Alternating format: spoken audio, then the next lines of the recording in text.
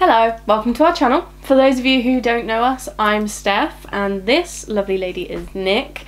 And today, it's more of a chatty video. It's been a while.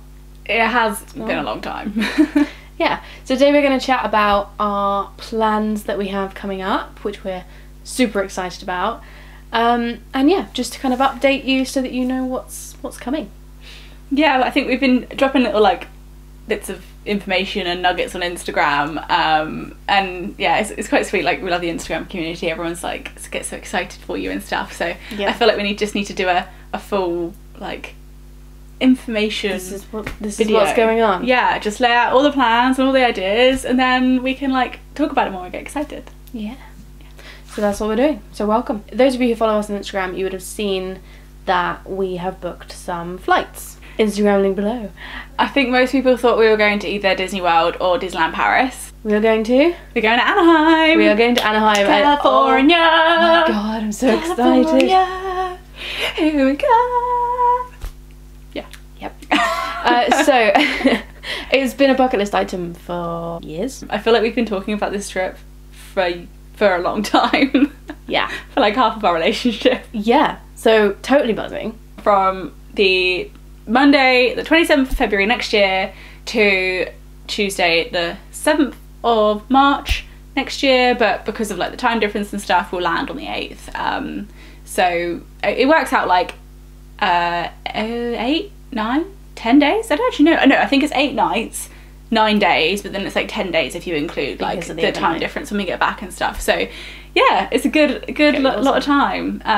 Yeah, longest flight I think for both of us. Yeah, it's a 10-hour flight. I've done a connecting flight because I went to Vegas, but I think this is the longest single flight. Well, the furthest I've ever been is Florida for Disney World, so I've never been anywhere. Florida's the only long haul flight I've ever done, so this is going to be an experience. For anyone who doesn't know, we were supposed to go to Disney World for our honeymoon back in March 2020. Unfortunately, Disney World closed the day of our wedding, which was Happy wedding day to us. Yep. Yeah, that was traumatic. But so yeah, we've rebooked a few times, and we kind of just got sick of waiting and kept cancelling and all the disappointment and stuff. So we decided to just kind of we could have waited and kept postponing, but we just wanted to kind of take control of it and book when we wanted to. And we kind of felt as though the trip that we had planned, because we had all these extras and after hours events, and we were supposed to go in one of the older planes in the bubble that they're not doing anymore, and a few other things that we had booked that just aren't there anymore or not on offer at the moment. So we kind of felt as though our honeymoon, the honeymoon that we planned, wasn't happening anymore. So we kind of wanted to just do something totally different, because we were still paying the same price. Yeah, we're paying the same price. It's a lot less of what we had hoped to have done. A less of experience, and also it's kind of we felt that we were kind of clutching on to the last remaining parts of our honeymoon, and for us we just kind of felt like we needed to just let go of that, move on, and plan something kind of different that we can kind of get excited for in a fresh new way. Yes. And I think this is the best way to do it. Yeah, definitely. And we've both talked about doing California specifically in 2023 for a long time, because I turn 30 next year. Don't like to say that too loud. I like to say it. She's turning 30 next year. I'm turning 30 next year, and I've just always wanted to go to California. Just saying. Yeah, okay, you're the following year, whatever. I always wanted to do California for my 30th year. That was a dream, but it was literally a pipe dream. Never thought it'd actually be possible, especially because of the wedding and it's so expensive. When we decided to cancel Florida and cancel our honeymoon, got all our money back, which has been great. Yeah, Disney were really helpful. Yeah, they've been amazing. Our cruise, we have changed, which we'll discuss in a little bit. We were supposed to doing a 4-night day, a 4-night break on the Disney Dream from Port Canaveral in Florida, which we have now changed. And again, Disney have been amazing and so accommodating with everything. Yeah. But the only things we couldn't really change were our flights. We couldn't get money back or anything, but they did give us a travel voucher for everything that we'd originally spent, because every time we changed the flights, we had to like pay more. And yeah, because the flights just kept going up and up every year. Yeah. Well, I don't even know how many times we rebooked our flights, but yeah, every single time it was like, oh, and we got to pay extra. Yeah. So we were lucky that we were able to not lose all that money. Definitely. And over the course of, because I mean, we originally booked our flights in 2019. So we're finally using them in 2023, like 4 years later, which is crazy. But because we've rebooked them so many times, and we have like every time we've had to rebook them, we've had to pay more. We've kind of accumulated quite a big bucket of money. And anyone, I wouldn't mind a bucket of money. I know, right? Can we just Sounds great. Need to find like the end of a like rainbow, like a pot of gold. Yeah. A bucket of money. Yes, please. Yeah. Yeah. So that lovely bucket of money is paying for us to go to California. For anyone who is aware of trying to fly to LA, it's very expensive. Like, flights to LA are crazy expensive. So we were like, well, we've got this voucher. We can use it to go anywhere with Virgin. So they've been great. Yep. So why not splash out? Because I tell you what, a return flight to Orlando probably wouldn't even use up all the money that we've got. So no, I don't know why we spent so much money, but there you go. Yeah, so that's super exciting. We haven't booked anything else yet, have we, for Disney? No.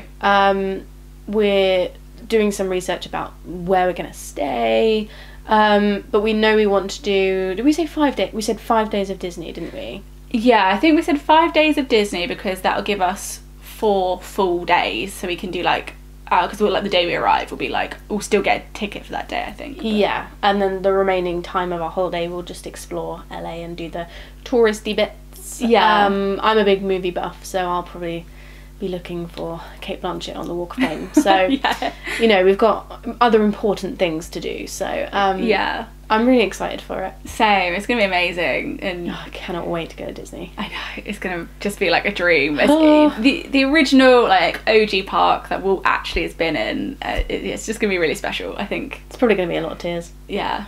Oh, definitely. So we'll fly into LA, we'll book a hotel in Anaheim. We're not going to stay at one of the Disney hotels because they're so expensive, but one of like the ones nearby. We've got a couple that we're looking at, but if anyone has any recommendations, please let us know in the comments, because yeah, if you stayed there and or if you have stayed somewhere and you're like, don't go for this. Yeah, don't stay. Please also let us know that. So we fly on the Monday. On the Saturday we'll change our hotels from Anaheim to Hollywood, and then we'll stay in Hollywood for 3 nights. And we did toy with the idea of Universal as well. Yes, yeah, because obviously that's another, we also love Universal, so yeah, we're quite tempted by that. And you got to the movie tour. Yeah, the studio tour. I know. Amazing, well, like I said, I'm a big like movie fan, so I will probably end up doing that. Lots to look forward to. Yeah. Lots to still book, which is very exciting. Yes, definitely. It's just nice to book Disney, just to have Disney stuff to plan. I know. Disney planning is the best. And then with our flights, because we've got so much money in our little Virgin account, we have got premium seats going out to LA. Yeah, I'm excited for that. I've never done premium before. No, I know, it's crazy. A luxury. Yeah. So that'll be fun. Yeah, so that's our plan for the beginning of the new year, which is awesome and something to look forward to, so we're really, really excited. Obviously we're going to vlog it and bring you along with us, because we like doing it for ourselves as well, so that we also capture the memories, and we know that some of you might like it too. But before we go on this amazing holiday, we have changed our cruise, as we spoke about before. But basically, as we were meant to be doing the Bohemian cruise in Florida, which was going to go to Castaway Cay and things, which would have been great, and I'm sure one day we will do it. We will go. We were a little bit cautious of travelling when everything was cancelled. We were like, oh, we don't know if we want to fly all the way to America just yet. It's also the fact that you have to do COVID tests before you go and things like that, and we were a bit nervous, so we looked at other Disney cruises, because those of you who have booked through Disney, you know how easy it is to just move your cruise. If you can't make it, you just move it to a different one. And Disney Cruise Line have been incredible throughout this entire time, like even better than Disney World. They have just been phenomenal, because it's been quite stressful. for quite a while. It's been an event. Yeah, it's been more than an event. Yeah, so they've definitely helped us out, and I don't know if anyone knew that, but a while ago they did the incentive, didn't they? Where if you rebook rather than cancel your trip, because obviously they didn't want people cancelling their trips, they would give you a percentage of your money as cashback. It's like onboard credit almost, wasn't it? That you could use as like for whatever you wanted. Yeah, well, we did this twice. So we managed to get quite a bit from Disney because we had rebooked it twice and it was COVID times. So we decided to use that money for a cruise that was on our bucket list, and it goes from the UK. So we don't have to fly to America, which is great. We are going in September. We're going from Dover, and we're doing 7 nights on the Disney Magic once again, and we're doing the Norwegian fjords. Oh, it literally... It's the dream cruise. Oh my goodness. Yeah, like I loved the warmth and things of Florida, but this cruise, the fjords and the glaciers and the mountains. We've looked at going from Dover for years now at one of the cruises, even before we did the Magic at Sea cruise. It's something that we always knew we wanted to do, and this was always the dream cruise for us. Yeah. But it is such an expensive cruise. But I mean, yeah, being totally honest here, it's a long one. Yeah, 7 nights, so it's a good amount of time. But yeah, because we have had to move our cruise so many times, we essentially nearly had £1,000 of Disney onboard credit, which is a huge amount of money. Yeah. Which we were able to take off the cost of our cruise. So we're like, this is literally like a once in a lifetime opportunity for us to do this cruise, make it more affordable for us. And it kind of makes the fact that we've had to rebook and not been able to do our original cruise, like it takes that bitter feeling away. And yeah. Well, there's no bitterness now. I'm No. buzzing.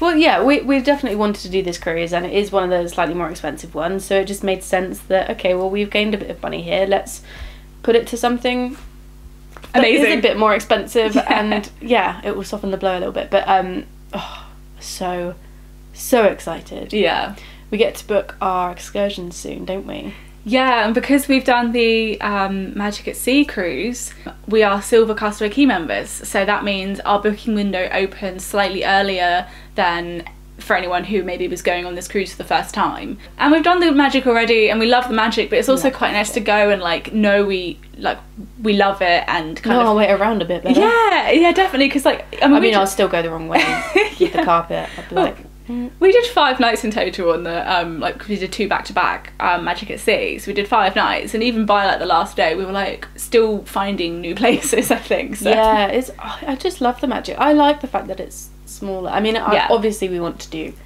other ones later on. Yeah, it's quite nice to know that we're just going back on the Magic because we know we loved it. We love the restaurants, we love the shows. And so our booking window opens in June. We've got 4 ports that we're stopping at in Norway, and then there's 2 days at sea.